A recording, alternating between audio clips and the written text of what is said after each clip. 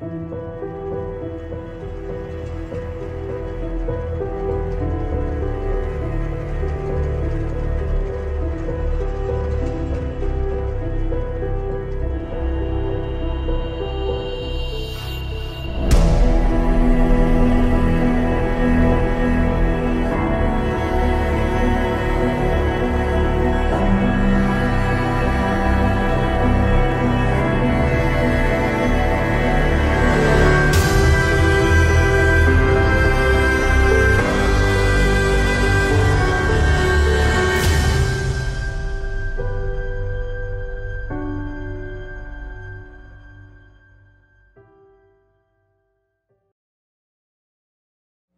morning.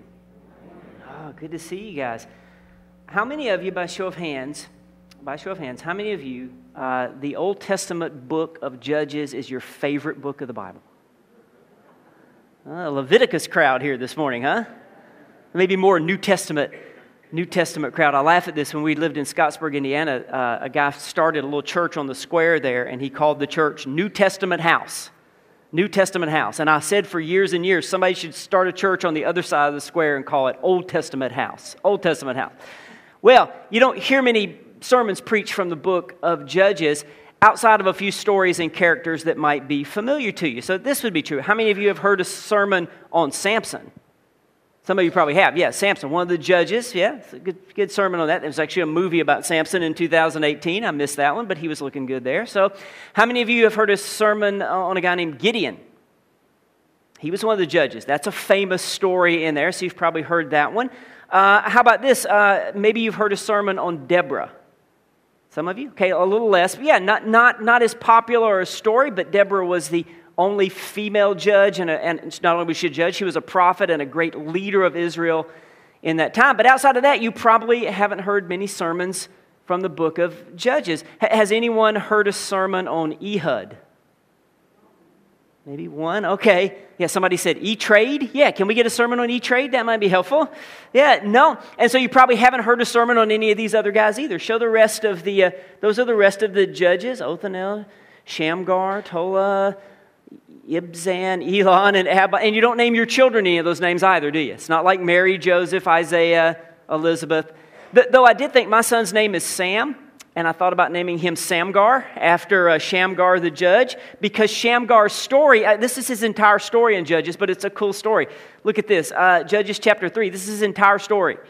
After Ehud came Shamgar, son of Anath, who struck down 600 Philistines with an ox goad. He too saved his. You know what an ox goad is? It's a cattle prod. He was a bad man. He took out 600 guys with a cattle prod. That's his entire story in Judges, one judge down. Some of them are even better than that. Well, you might not have heard many sermons yet from Judges, but you know the old saying, for whom the bell tolls, it tolls for thee. You're going to hear quite a few in our series, the book of Judges. In fact, starting today for 6 weeks, we're going to go through the book of Judges on Sunday mornings. We're going to meet in our small groups throughout the week. If you are not in a small group yet, there's still time for you to do that. Today is the day to get in one. Study this together with us. You can get in a small group. They meet at different times throughout the week. We can give you that information. Worst case scenario, tonight at 6:30 p.m. in the Crossroads room, which is straight up those stairs. You'll run right into it. You can meet with us in our small group. So you can meet with us tonight at 6:30. If you're not in a group, we invite you to join us. If you meet with us and you say, wow, you guys are boring or obnoxious or both, then you can find another group next week because there's plenty of others. Okay, give that a try. We grow better when we grow together. You're going to love this. Now, we're going to do 6 weeks in Judges right in a row here. So October 13 will be the last week in this session. And then we're going to do something we've never done before. We don't know if it'll work. We're going to take a break, and then we're going to do 5 more weeks in the wintertime. So 11 total weeks in the book of Judges. So you will hear all total, if you stay with us, you'll hear 11 sermons from the book of Judges. You don't have any friends who have heard that, okay? You don't have any friends who have heard 11 sermons. So when it's all over, if you stay with us, you can go back and you can brag to your friends that you studied the book of Judges for 11 weeks. And they'll say, the book of what? The book of what? What are you talking about? But deep down in their hearts, they'll be impressed. Now, deep down in your heart, you're saying to yourself, well, I don't really know a lot about the book of Judges. What is it? Well, it's part of the Old Testament story about the people of Israel. And the entire Old Testament is pretty much the story of Israel and how God prepares them for the Messiah to come to come from them. But the book of Judges is a part of their narrative. After the book of Exodus, where maybe you're more familiar, they were enslaved for 400 years in Egypt, and then a guy named Moses, great prophet and great leader, leads them out of Egypt. And you probably know that story if you've read the book of Exodus or seen the movie The Prince of Egypt. You know that story. So the people wandered around for 40 years after coming out of Egypt. It's kind of like looking for a parking place at Walmart on a Saturday morning. So 40 years wandering around. And then they come to the edge of the promised land. Moses dies. Joshua takes over, leading them for a season, leads them into the promised land. And the Old Testament book of Joshua is dedicated to that part of the journey and battles they fought there with other tribal peoples. And then Joshua dies, and the book of Judges covers the next period of history. Here's a little chart telling you kind of what it is. Joshua, 1380 BC, and then they have a king, their first king in 1050 BC, King Saul, then followed by King David. In the period in between, 330 years or so, could be a little more, could be a little less, that's the period of the Judges. So they went from being wandering tribes led by Moses and Joshua, and then by the time they got to Saul, they had become a monarchy. But in between that time, in the book of Judges, they were kind of a commonwealth, a little bit like the 13 original colonies in the United States. A little bit that way. Didn't have a central government, though they had a common ancestry, they had a common language, they had a common religion. They all saw themselves as Israelites, but they were also 12 distinct tribes of Israelites. Now, some of you remember how this developed. So there was the people of Israel. There was Abraham. Abraham had a son Isaac. Isaac had a son Jacob. And then Jacob had 12 sons. And as it turns out, those 12 sons, Israel was kind of a family business. As it turns out, those 12 sons developed into 12 distinct tribes of Israel. And so you'd imagine there's commonality and there's cooperation, but there's also competition going on there. But there's no king to unify these tribes, and there was no king because God was supposed to be their king. Now, how it was supposed to work is that God was their king. He'd already given them his law, the Exodus and the Ten Commandments and Moses and all of that. So you remember that. So God is your king. He's given you the law. Now he's given you judges to administer this law and make sure the law's followed. And one more thing, the judges would lead the people. They would lead the army if the people were attacked by other tribes or if they were attacked. And there's a lot of attacking and being attacked in the book of Judges because Judges is arguably the most violent book in the entire Bible. That along with Joshua. But Judges is probably the most violent book in the Bible. So you say, Pastor, why did you pick the most violent book in the Bible for us to study? Didn't someone famous that we really love say, blessed are the peacemakers? And yet now we're going to study the most violent book in the Bible. And beyond that, why is there such a violent book in the Bible? Jesus is the Prince of Peace. Why is there a violent book in the Bible? Well, you know, there's a violent book in the Bible because people are violent. People are violent. And not just ancient tribal people. They were certainly violent. People are still violent. We grieve every week, or at least some of us, we grieve every week when we'll hear the numbers. You'll hear them tonight or tomorrow of how many people were shot and killed in our city of Chicago. And that's just part of the violence, right? That's just the ones the police know about, just the people who are shot with guns. Doesn't take into account all the other violence that took place and all the other violence that we don't even know about. But it's not just people who live in our city. All of us can be violent. And the people of Israel may be more so because they only had one judge at a time to try to enforce that law and keep people from being violent. We're prone to it, aren't we? We're prone to it. How many of you have been driving and some other driver cut you off or pulled in front of you and you yelled at them angrily or violently? Have you done that? How many of you, and don't raise your hands for this, how many of you did that to you and you got so mad you told them they were number one with a different finger? You don't have to raise your hand for that. Yeah, you get angry with that. We can be just as violent as people in the Bible. There are constraints in our society on us because we know if you get out of control, you'll get in trouble. Get arrested, go to jail. You don't want that. So there's a lot of violence in Judges because people are violent. Some of it's war between the tribes of Israel and other tribes, and we'll see a lot of that in the book of Judges. And other times it's just violence between people as a result of sinful activities, whether it's greed or immorality or idolatry or abuse. And that's because of the situation described by the most famous verse in the book of Judges. Now, if you could quote a verse out of Judges, this would probably be the verse that you could quote. So if you're one of the 8 people who can quote a verse out of Judges in the country, this would be the verse, Judges 21:25. In those days, Israel had no king, and everyone did as they saw fit. Or the famous translation, everyone did what was right in their own eyes. That's a summary of the book of Judges. And everybody did as they saw fit, and one person saw fit wasn't always the same as another person saw fit. And so when your saw fit different from someone else's saw fit, you had conflict and trouble and violence sometimes. And I would say to you that those days, though they seem so far away and so different in the book of Judges, have come back around in our day. Same story, different day. People of Israel had another option. Remember, God had given them His law of Moses, 10 Commandments. They could follow God's law, but they didn't because they had a lot in common with you. They didn't like to be told what to do. We all enjoy being like the little kid who says, "You're not the boss of me. You're not the boss of me. You can't tell me what to do." The people of Israel said that to each other, and they said that to the other people living in the land, which was actually a good thing for part of that time. And then just like us, they had this tendency to say it to God and say, "Well, God, even you are not the boss of me. I'm the boss of me."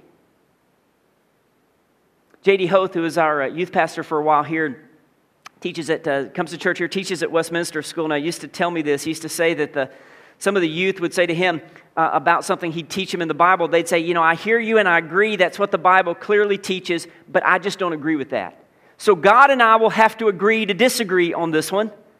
But God and I, we can still be friends. God and I, we can still hang out together. It's okay, right?" This was the attitude that the people of Israel had during the time of Judges. And this created what I'm going to call a kind of merry-go-round effect. Spiritual inconsistency, up and down, all over the place. And the book of Judges describes this cycle both for the people of Israel and for us. Same story, different day. I want us to read an example of it, then we'll talk about the cycle very quickly. It describes this cycle. Judges chapter 3. Judges chapter 3. The Israelites did evil in the eyes of the Lord. They forgot the Lord their God, and they served the Baals and the Asherahs. Those were male and female foreign pagan gods. And the anger of the Lord burned against Israel so that He sold them into the hands of Cushan Rishathaim, king of Aram Naharaim, to whom the Israelites were subject for 8 years. But when they cried out to the Lord, He raised up for them a deliverer. Who will deliver us? Judges. And why would they need a judge to deliver them? Because they couldn't stop the merry-go-round of this cycle. And we've got a graphic that's got kind of the cycle up there so that you can see it. It's a very simple cycle. They would be following the Lord, and then they would disobey the Lord. And disobeying the Lord would bring, as it always brings, disaster. And disaster would convey to them God's discipline, because then they realized they'd stopped following the Lord. And then the people would cry out to the Lord in repentance, and then God would raise up a deliverer who would deliver them from the disaster. And they would say to the Lord, "We will never do that again," until they did. Then they would go back and disobey again, and disaster would follow, and they would know it's the discipline of God because they broke His law. And then they would cry out to the Lord in repentance, and the Lord would bring deliverance, and they would say, "We are never, ever going to do that again." Does that sound at least a little familiar? Same story, different day. All of us have been, and many of you are still on that same cycle.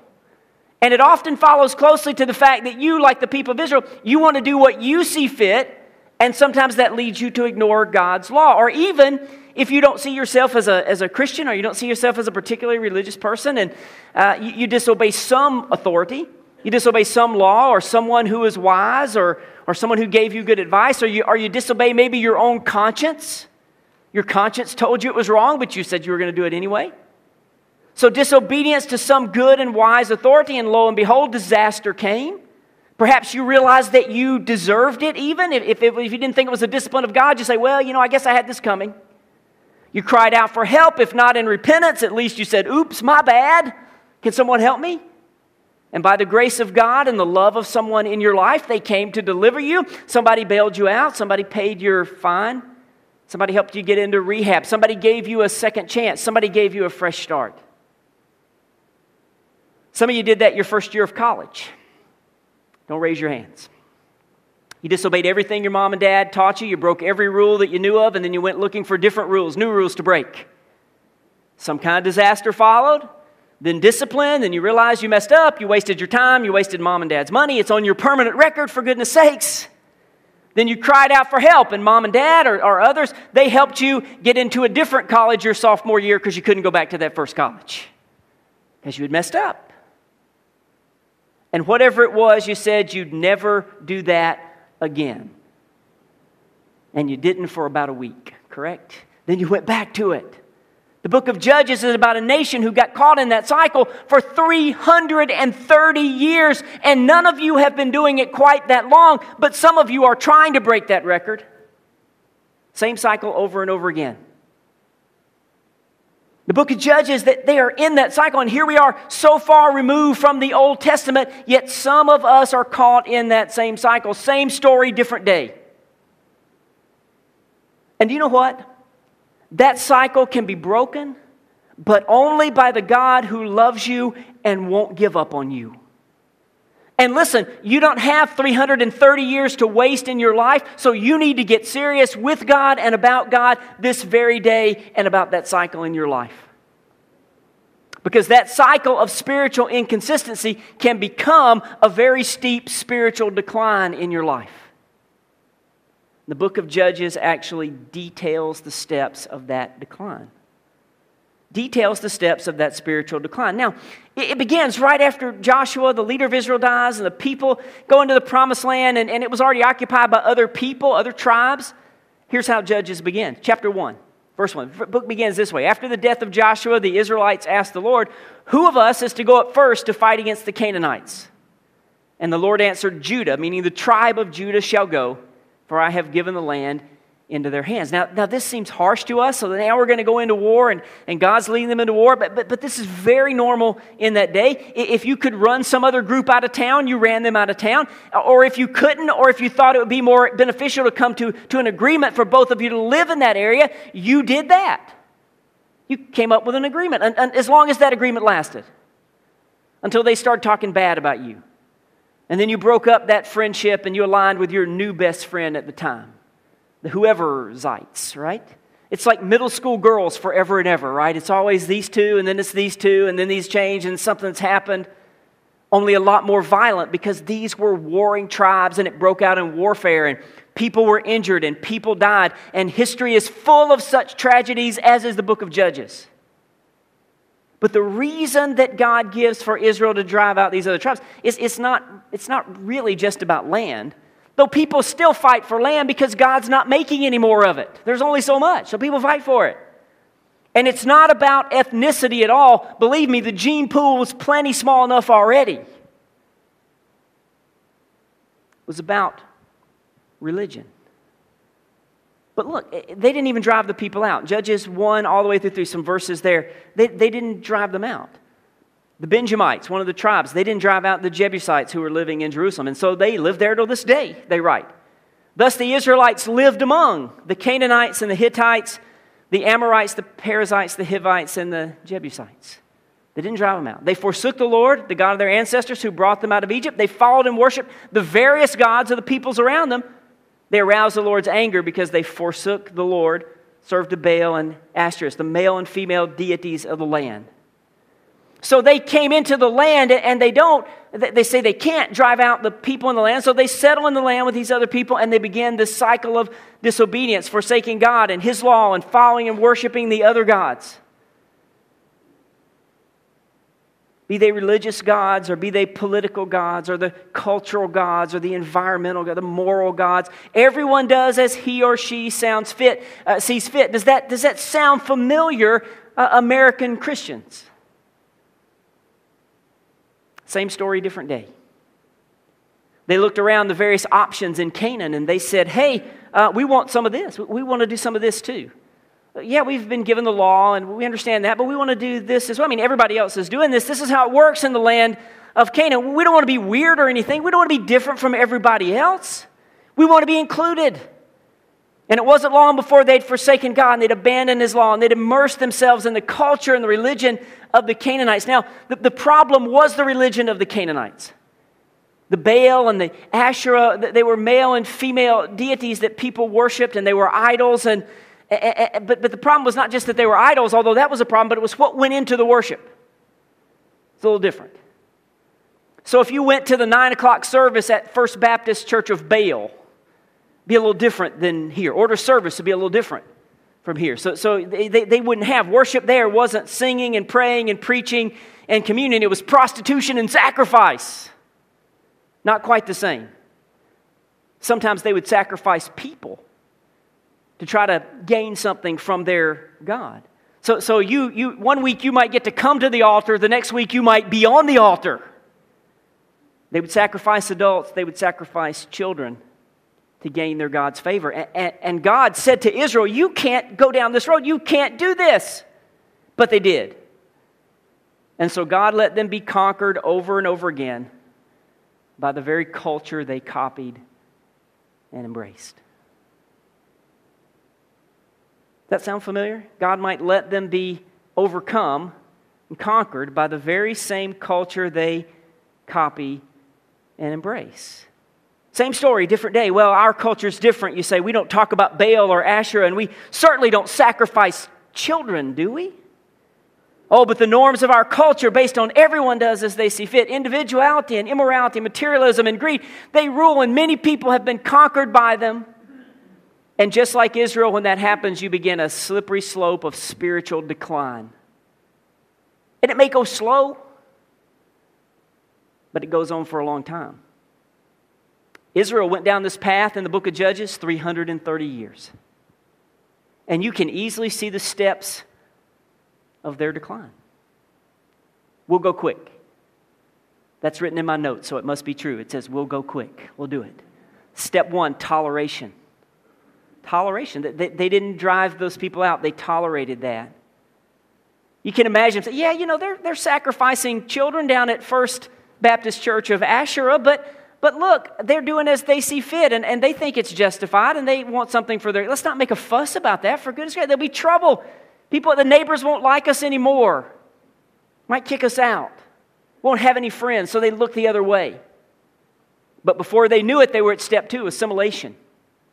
Assimilation. Thus the Israelites lived among the Canaanites and the Hittites and the Amorites and the Perizzites and the Hivites and the Jebusites. They assimilated. They got what they wanted. No one thought they were any different than anyone else. No one thought they were weird. Can I ask you, a lot of you anyway, I'm going to ask you an awkward, controversial question. Okay? And maybe it's going to make you mad. Maybe it'll make everybody mad. I'm going to ask you the question anyway, okay? I'm going to ask you this question. Just think, don't get mad. To those of you who are politically conservative first, you vote for politicians, maybe even you vote for the president. Are you significantly different from the Canaanites, the Hittites, the Amorites, the Perizzites, the Trumpites, and the Jebusites who are part of that group? And if you are, if you're different, are the ways in which you are different the ones that are most significant to your daily life? And would others in that group know that you are different? Do they know you are different? Or do they think you're so assimilated, you're no different other than you just think there's an invisible God that you worship? Think about that. Okay, now to those of you who are politically more progressive. Okay, we got a wide variety of people. You vote for Democrats. You watch the 8-hour CNN climate change debate. You'd vote for Elizabeth Warren even though she's not Native American. Come on, you know that's funny. It is. It just is. Come on. Are you significantly different than the Canaanites, Hittites, Amorites, Perizzites, Bidenites, if that's a word, Jebusites, who are part of that group? And if you're different, are the ways that you're different the ones that are most significant to your daily life? And would others in that group know that you are different, or do they think you've assimilated and you are no different other than you believe there's an invisible God that you worship? Which way would it be for us? After assimilation came imitation. They began to worship those gods. Judges 2, 12 and 13. We've read that. Even though they said in Joshua 24, before Joshua died, they said, you can go to your grave knowing that we will serve the Lord God only and obey Him. It's okay. And then they didn't. Then they began to become just like the people around them. Step 4 was rejection. Verse 12, they forsook the Lord, the God of their ancestors, brought them out of Egypt. They followed the other gods around them. Now, if you would have asked them, do you still believe in the God of Abraham, Isaac, and Jacob? They would have said, sure we do. If you would have asked them, do you still believe in the law? They would have said, yeah, we got a copy of the law. It's a conversation book, a coffee table book in our living room. Which reminds me we need to dust it because we haven't read it in a while. But God is the king of their lives and His law guiding their daily living, not a chance. How they really lived was just like everyone else in merry old Canaan. Everyone did as he or she saw fit, same story, different day. But into that cycle, God sent a deliverer. Judges 2, verse 18. He sent a deliverer, yet the cycle and the decline kept going because they needed a different deliverer than these 12 judges. They needed someone who was more than a judge. Only God Himself is that deliverer. You need a better class of deliverer to get you off that cycle and off that decline. Paul would write this in Romans 7, what a miserable person am I, who will free me from this life dominated by sin and death. Thanks be to God who delivers me through Jesus Christ our Lord. One of the things that Judges teaches us is that only God can deliver us from these things. These cycles of spiritual inconsistency, only God can deliver you. Steps of spiritual decline, if that's where you are, only God can deliver you. Some of you are in a season of spiritual stagnation. Only God can deliver you. Changing churches every few months won't do that. Sinful habits and practices, trapped by that, only God can deliver you. Forsaking God and His church, seeking other types of spirituality, only God can deliver you. Here's the best thing, just like He did for Israel, God will deliver you because God loves you and He won't give up on you. Same story, different day. As opposed to all the other little gods who you can and maybe you do worship and serve. Here's what the book of Judges teaches us. We got to go quickly now. He is the God who saves, not the God who enslaves. He is the God who saves, not the gods who enslave. If you want another book in the Bible that reinforces and teaches what Jesus said about sin leading to slavery, Judges is your book. The Israelites followed the gods of these other people because these gods promised them power and freedom to do as they saw fit in their lives, which is what everyone wants. And they eventually realized, as you will realize if you haven't, that freedom is an illusion. And behind the curtain of freedom is simply you becoming enslaved to what you have chosen. You start off as the master, you end up as the slave. And like the people of Canaan did to Israel, those sins that you choose keep plundering your life as well. I'm slowly getting older, very slowly, amen, very slowly. Perhaps not wiser. But I have learned something over the years where God's Word clearly says to do something or not to do something, it is always better simply to follow it. Every situation is not as clear as others, obviously.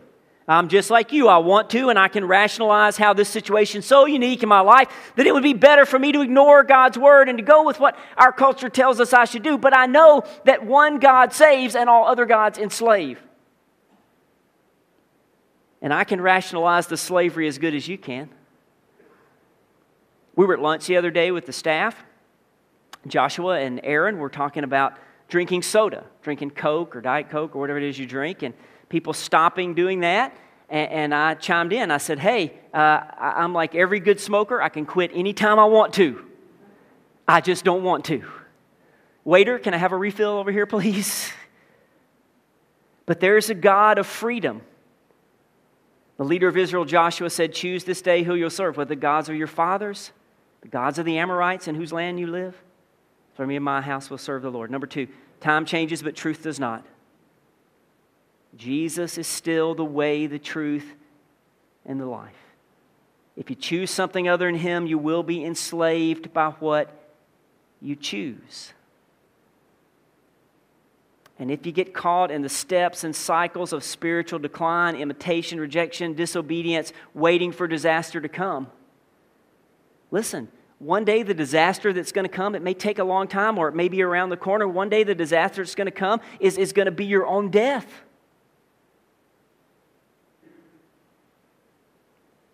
Turn to the God who can set you free. It's always true. That never changes. Last one. Your generation must tell the next generation. You say, which generation are you talking to? All of them, whichever generation you are this morning. If you're the greatest generation, if you're the baby boomers, Gen X, millennials, Gen XYZ, ABC, whatever you are, whoever comes along next. It's my observation, though, that sometimes things get lost one generation to the next. Sometimes bad things get lost one generation to the next. For instance, the mullet haircut is gone, correct? That's a good thing. Let it go. But then there are bad things. Speaking of bad things, did you watch the Bears the other night? Did you watch the Bears? It's terrible, isn't it? Here's what I heard, though. Next week, this is good news. I don't know if you saw this on the press conference. Next week, the offense is going to play. They're going to play next week. They didn't play this week. They're going to play this week. So it's a good thing that'll be novel. Yeah. It's good things, bad things. Here's what's important. One generation away from losing the story of God. Judges chapter 2, real quick. After that whole generation had been gathered to their ancestors, meaning the generation that knew Joshua, maybe Moses, another generation grew up who knew neither the Lord nor what He had done for Israel, and then followed the rest of that. Then they did evil in the sight, so they forsook the Lord, the God. They followed the Baals and Asherahs. They had heard the story of God. They just didn't care about it anymore. It wasn't important to them. It had been replaced by the next shiny object and the next fun experience. And it all happened in what? One generation. And what followed that was the entire book of Judges. And the cycle of disobedience, disaster, discipline, deliverance. What followed was steps of spiritual decline, toleration, assimilation, imitation, and finally the rejection of God. One generation. One generation. If you're a parent here this morning, think about that. In one generation, the people of Israel went from a people who saw God knock down the walls of Jericho to a generation who doesn't know or believe in God at all. See, if you're a parent and you want the next generation, your family, to know the story of God matters, you'll not only have to tell them, you'll not only have to bring them to FBC Kids downstairs, which, by the way, would be a great start, but they'll have to see it in how you live and how you prioritize what matters, as demonstrated by how you spend your time, how you spend your money. And First Baptist family, all of us, your generation, whatever generation you are, you have the responsibility of making sure that the next generation knows the story of God in Jesus Christ. And here's what we know. The millennial generation, the Generation Z after them, are less likely than previous generations to know the story of God and believe the gospel and be a part of God's church. Which is why, by the way, here we focus more and more of what we do on those generations. And I would say to you from the bottom of my heart that the responsibility, how much you'll commit to the responsibility of telling them the gospel story and how much you're willing to sacrifice for that mission is the degree to which this church will continue to make an impact for the gospel here in Elgin and in the Fox Valley and around the world. Because as it turns out, just like in the book of Judges, we are one generation away from the book of Judges right here at First B. Same story, different day. And I'll close with this. I know we're late, but we are. But that's not our story. That's not our story. That's never been the story of this church. Our story is that the gospel of Jesus Christ has been at the center of who we are and what we do for over 180 years. And like Jesus himself, we didn't come to this community over 180 years ago to be served, but to serve. And we've always known that our greatest gift to God is to pass on the story about a Savior to every person of every generation as the Holy Spirit leads us and as Jesus gives us the opportunity and the resources to do that. And we do that because we have a deliverer who is more than a judge. He's a God of grace and mercy. He's a God who'll help us, who'll help you break the cycle of disobedience and disaster and discipline and deliverance. He'll help you get off that steep, slippery slope of spiritual decline. And no matter who you are this morning, or where you are in that cycle or on that slope, this deliverer will reach out and take your hand, lead you home. Because unlike all those other little g gods that you could serve, whether they're your habits or your appetites or your inclinations or your family, wacky family history, whatever that is, all those other little gods that you could serve who will ultimately enslave you and finally throw you away, your deliverer, the one true God, actually loves you. Those other gods never have, never will love you. The one true deliverer loves you and died for you, and He will save you. He did that for the people in Judges. He did that for the people in the Old Testament. He did that for people in the New Testament.